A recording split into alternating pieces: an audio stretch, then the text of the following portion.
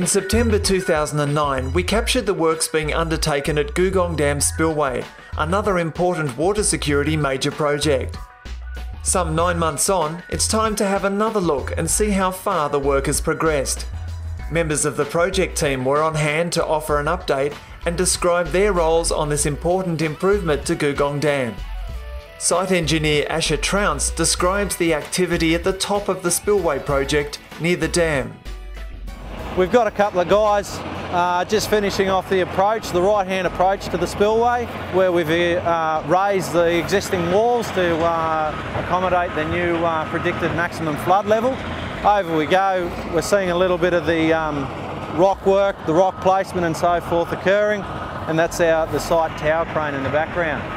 The metal structure we see on top of the crest, this is a diversion structure. The diversion structure is put in place just in the case we do get a high flood event or we get a flood event. There's the ability for us to do work on half the spillway. The chances of a flood, you can't rule it out, I guess, so therefore that's a measure to ensure the construction activities can continue. From there we go into the repair of the upstream training wall, which had been severely affected, and we're in the last stages of finishing the repair of that. This area that we're seeing in front of us now, this used to be an existing borrow area where they borrowed a lot of the rock from to make the Googong Dam main embankment. So we've used this in our construction activities to place a lot of our excess material, and at the moment we're capping it. During high flood events, it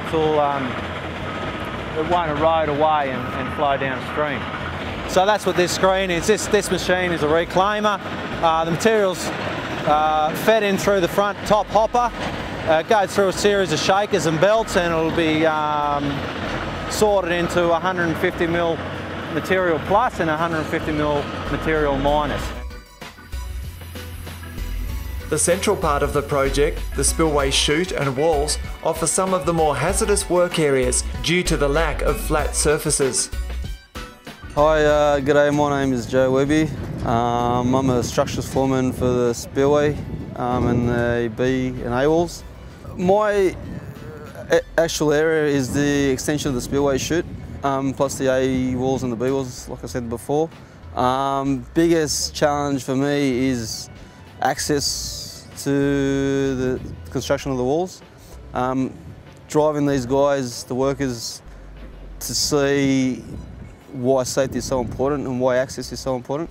Another thing, there's not much flat surfaces on the spillway chute, it's all on a grade, so that's another challenge. Especially this is a real eye turner for me, where safety is priority. And there's been even here when we first started, there's a big change to where we are now. Not to be forgotten are the lowest areas of the project, where a great deal of excavation and earth-moving works are taking place. My name's Graham Campbell. I'm in charge of, I'm leading hand. I'm in charge of the Googong Dam Spillway plunge pool area with the earthworks and water monitoring and pumping. And I'm also an environmentalist over the whole site, looking after any environmental problems and the things like that.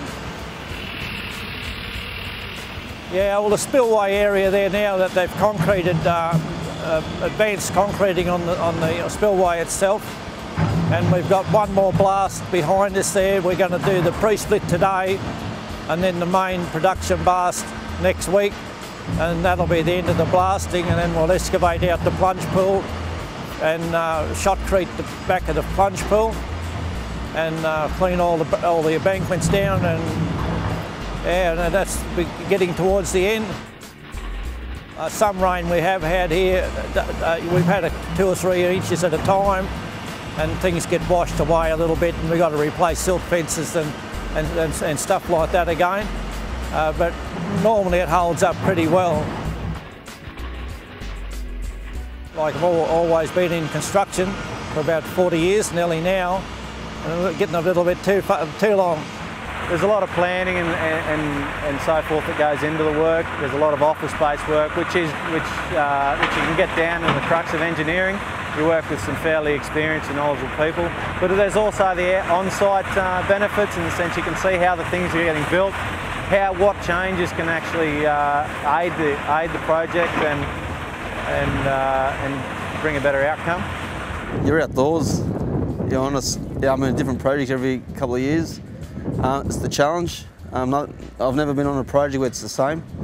And meeting other people. I mean, you know, I don't know, I've always liked it, I suppose.